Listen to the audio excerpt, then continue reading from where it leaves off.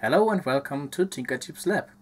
Recently I wanted to play a party of Hearthstone, which is a game made by Blizzard, and since my early gaming days I used this World of Warcraft Authenticator. Back in the days, just to get the pet which you can get when you get one of those. This is quite some time back now, so I actually never used it for World of Warcraft anymore, and now, as I wanted to play Hearthstone, it told me to give an authenticator code, but I noticed that. Wait a minute, I have to make it focus, so it says battery 0, so it tells me in a few days I would have to throw this in the garbage and buy a new one, because they are so cheap, like $20 for a big piece of junk. So I thought we could take a look inside and see if we can exchange this battery or if we really have to get a new one. So let's get started. So at first we have to take a look how we can get inside that thing. Usually stuff like this is glued, but maybe we are lucky and can pry it open just using a spatula. Potentially without harming myself. It would be really nice. But I don't think we can, because I don't know if you can see it. I already... Hello, focus on this, not on my face, thank you. I already made just a dent inside the cheap plastic, so we need some more brutal ways, like a miniature screwdriver, which is really brutal, yay. Maybe we can start by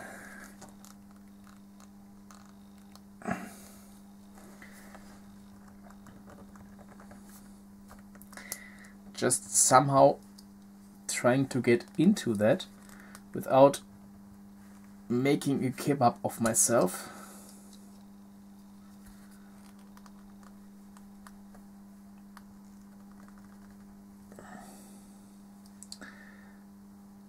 I mean, I'm not using this anymore, so I don't care if it breaks, but I would prefer to leave it somehow intact so that it would be possible to reassemble it. I don't think that there are screws under this label, are there?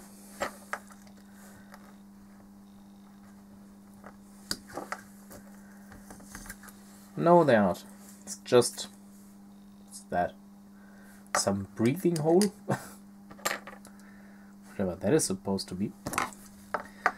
Okay, well... Ew. It stinks.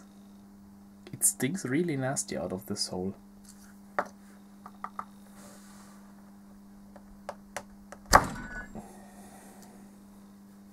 Poor cutting mat.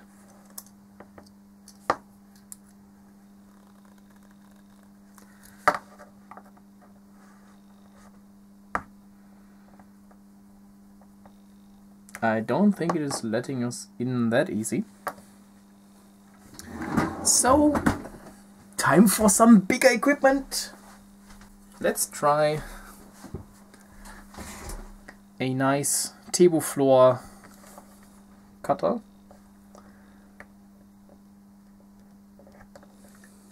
That's looking good.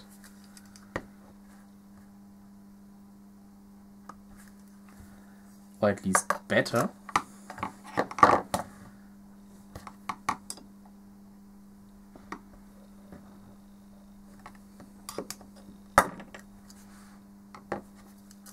Yeah, it's glued. So we have to use destructive force to get inside of this. So I can't use it as a keychain accessoire anymore. Oh, it's too bad.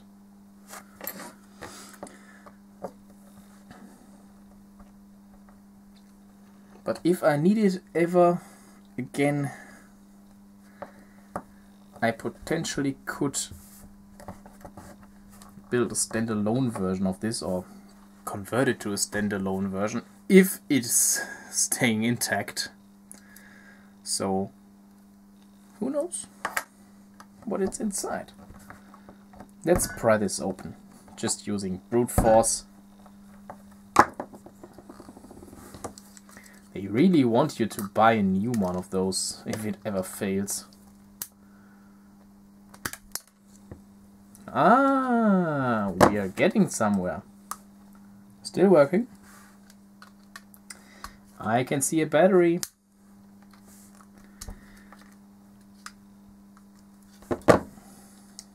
There is a battery. You can see it through this slit here. Trying to refocus the camera.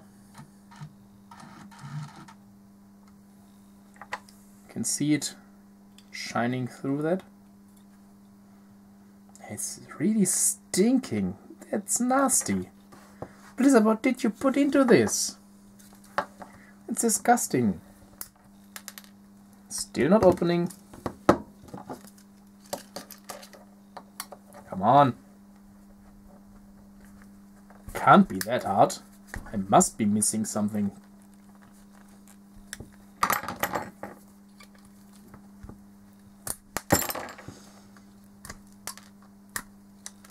Okay, I've nibbled away the whole surrounding plastic stuff and it is still not coming apart. Crazy. So let's try poking a screwdriver into it.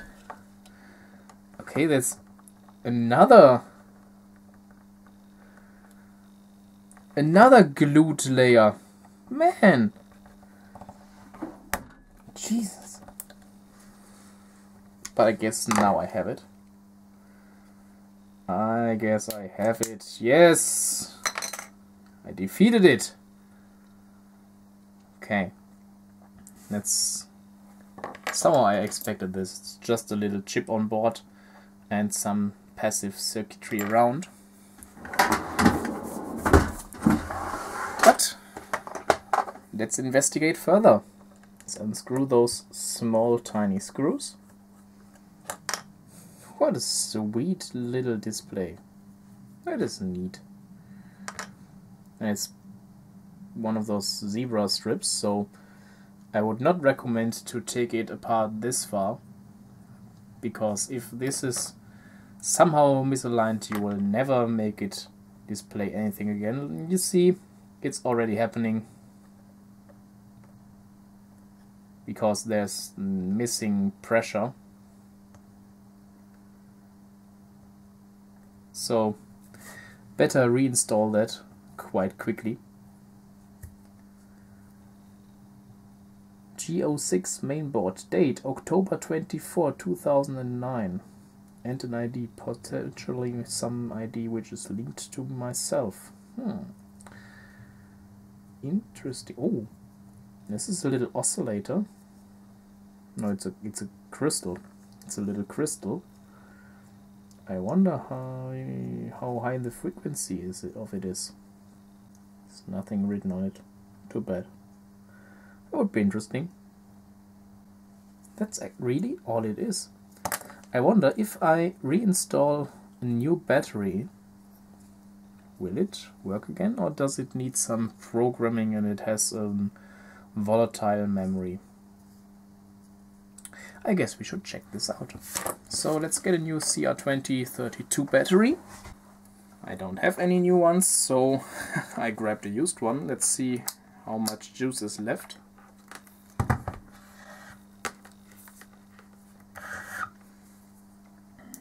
We have... That one seems to be dead.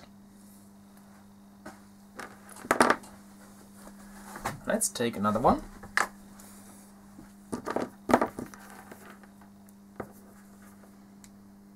That's fine. Let's use this one. Unhook the old battery by just...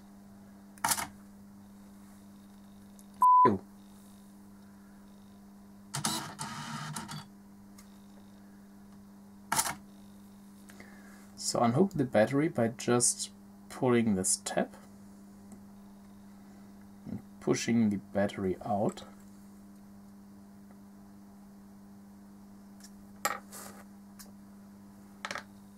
And getting a new one in there. Pushing down the tab again. And just for making it more interesting, I reinstall this little display unit first before trying it out, and we will see if it still works or if it has some kind of volatile memory. Which wouldn't surprise me at all, as Blizzard seems to make it especially hard to get into there. They want you to buy a new one, so why not make the memory volatile, and when the battery is depleted there wouldn't be any way to get this thing working again with your account. Let's see. Last two screws.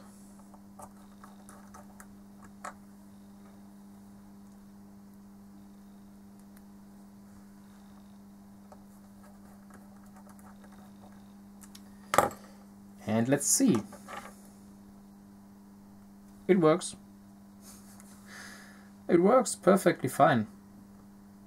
So, if your authenticator stops working, you could consider destroying it completely, just replace the battery, instead of paying 20 bucks for a new one, which is ridiculous in my opinion, as this thing would cost, I would guess, around 50 cents or maximum, I would say, in dollar for producing stuff like this. So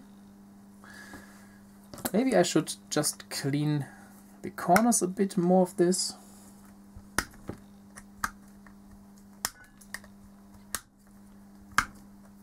Trim them.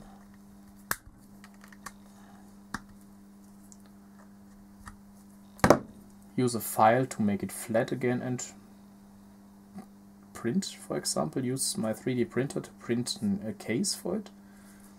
Or maybe, you know what, I don't play anymore, so who cares? However, I hope you enjoyed this episode of Tinkertubes Lab. Maybe it could help.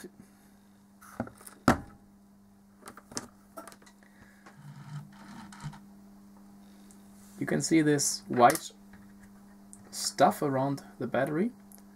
The battery actually leaked.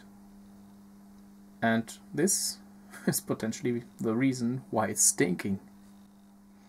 Yes, it is. It's disgusting. Away with it. However, I hope you enjoyed this episode of Tinkertubes Lab, and maybe you consider taking your own Authenticator 2 bits before buying an expensive new one, and just use it as a standalone device to put on your desk on a nice shelf or whatever you're going to do with it. Everything you're going to do with it is better than spending 20 bucks for a new one. So I hope you enjoyed this episode of Tinkertubes Lab. If you did, please leave a comment down below, subscribe to the channel and give me a big thumbs up. That really helps to keep me motivated. I hope to see you the next time back here in Tinkertubes Lab. Until then, goodbye.